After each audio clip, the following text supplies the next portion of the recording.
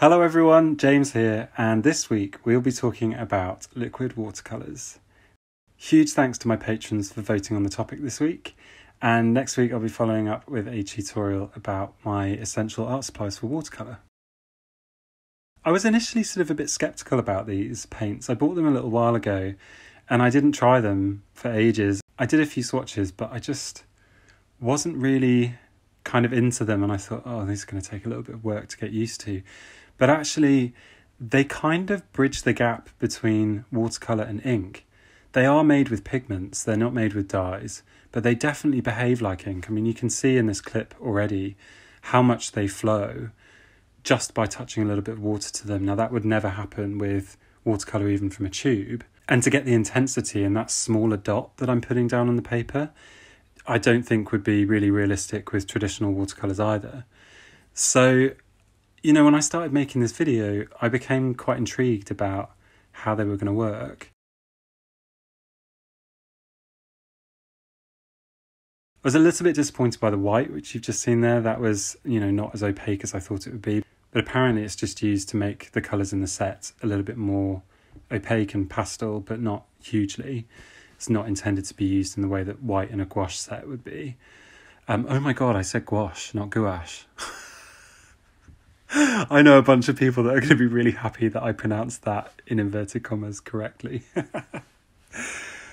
But I think, as most of you know, I'm not great with colour. As in, it kind of freaks me out a bit. I get a bit nervous about it and, making the wrong choices and all of that. And using multiple colours, I get, particularly stressed about. Stressed. It's not really stress, is it? So yeah, I chose two colours. They were ultramarine blue and quinacridone magenta. And I basically want to create this really soft gradient across a guy's face and use different mixtures of different ends of the spectrum to create shadows and values. So that's what I'm going to be doing today. A quick little update for everyone. I have some really exciting news. I was chosen to be brand ambassador for Betty Hayways, who are an independent UK brush maker, and they're gorgeous, as you can see from the rainbow ferrule, but they also perform really, really well. But one thing I need to say is that I'm not saying this because I'm a brand ambassador. I applied to be brand ambassador because I love their brushes. I bought a set about a year ago myself after seeing the Animated Life on Instagram had posted them in her stories.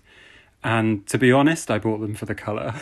I'm not going to lie about that. I was like, they are so pretty. And she said that they worked really well. So I was like, okay, let's try these out. And they really quickly became my favourite brushes. In fact, I think there are very few paintings that I haven't made with them over the last year and a bit. With that in mind, because I'm talking about them, this is technically a sponsored post. And if you like the look of them and you're thinking about getting them, I have an affiliate link in the description of this video. You won't be charged anymore, but I do earn a small commission from it. So it would really help the channel out if you were interested in getting some new brushes.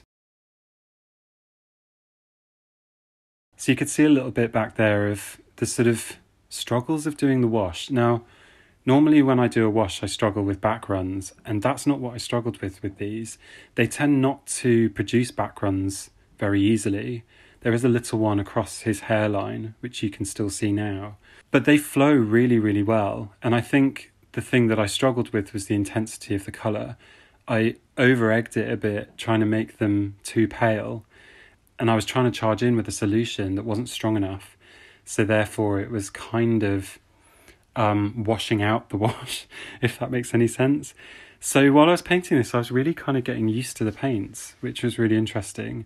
It was a quick learning curve, but yeah, I said before that they don't behave like watercolour. They really don't. And they don't flow in the same way that core watercolours flow either. They're just completely different. Like I said, they do really behave like ink, and in the way they layer up as well. So I find with ink that if I use the same solution and paint it down as a wash over his face, for example, and then I use that same solution to build up values, it doesn't really do much. I don't really know why, so if anybody does know why ink doesn't layer in that same way as watercolours do, then let me know in the comments below. I'd love to hear why. But watercolour does behave like that. Now these don't. So that's another reason why they behave a lot like ink.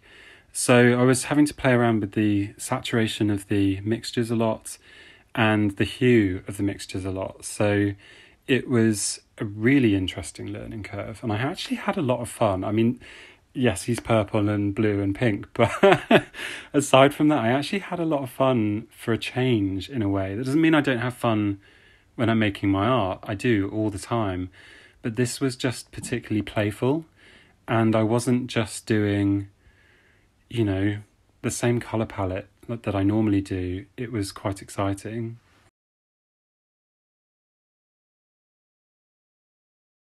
Now, the other thing about these paints is they sort of dry a bit granulated. You can see on the palette here that they kind of speckle.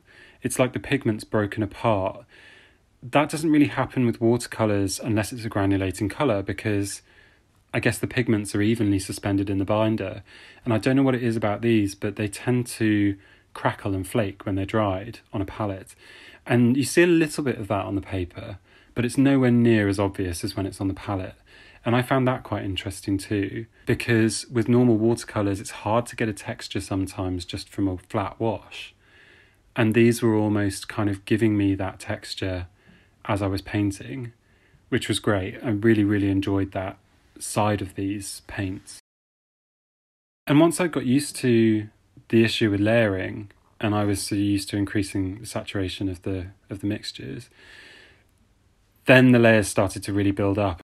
But you can even see in the transition there of that clip where I was laying down the wet paint on his nose, that dried significantly paler, still highly coloured, but significantly paler than when it went down wet. So I think that perfectly illustrates what I'm talking about with these not layering up in the same way that traditional watercolour paints do.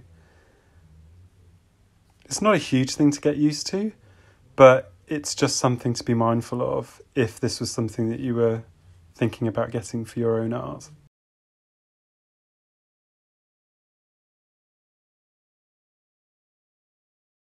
At this stage, most of the values are down in his face. I've got a couple of details to put in, but I was thinking about putting the night sky in his hair, and I wanted to try using masking fluid. I was really interested to see whether it would block the liquid, and actually it really didn't. But the paints flow so well that it almost went under the masking fluid. It didn't form a barrier on the paper, which was a little bit disappointing. So I don't know whether that needs a little bit more experimentation or whether it just doesn't work with masking fluid. I'm not sure, but I'll definitely be using these paints again. So I'll be able to do a little bit more experimentation with some sort of less frequently used techniques like masking fluid.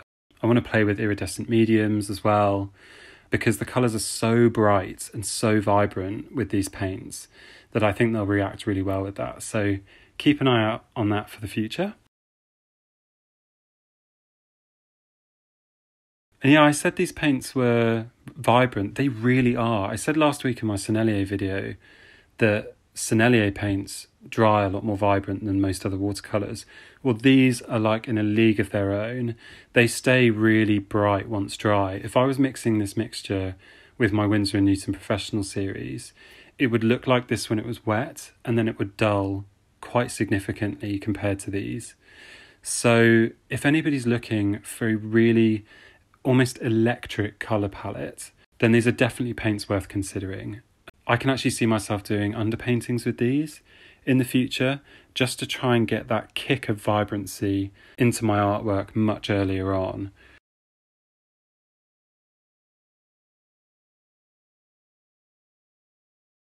The one thing I was a little bit disappointed with, no surprises here, I think you probably all said it before I even say it, is that there's no Payne's Grey in the set. But they do have another set, and I think it's included in that one. But that colour's really easy to make with the black and the ultramarine blue that come in the set. I know that's not the traditional way to make Payne's Grey, but it is quite a common way of most modern paint makers now. So there's a lot that you can do with the colours in this set, for sure. And then I haven't really talked about the painting much. I've kind of talked about the paints a lot. I normally try and get a good balance of that, but I had a lot to say about these paints. So I'm kind of pleased with that. Sometimes when I'm reviewing a product, I find it a bit of a struggle to know what to say. Just because, you know, sometimes watercolours are just watercolours. You know, there's not a huge amount to say about them. But these are so unique and really quite special.